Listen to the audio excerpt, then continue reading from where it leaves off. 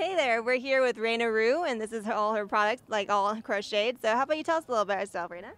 I'm local. I've been crocheting for about 8 years, and I've been knitting for about almost 3 years. Which would you say is more fun, knitting or crochet?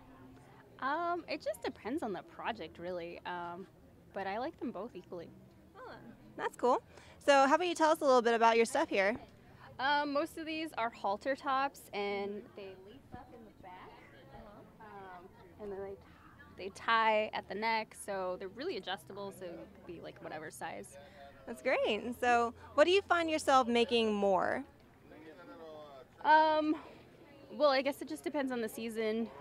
During the colder months, I make a lot of beanies and scarves, and then in the warmer months, especially here in Southern California, I make a lot of tops and bikinis.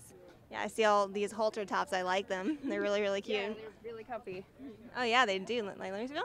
Oh wow, that's soft. I like it. Thank you. Especially like this one. I love. Oh yeah, this one's pretty popular during festival season. Oh yeah, I bet. Yeah. And then I also have one that's an ice cream cone. Oh, I see it. Yeah. All right. So, like, is there anything that else that you want to say? Like, would you like to promote your store?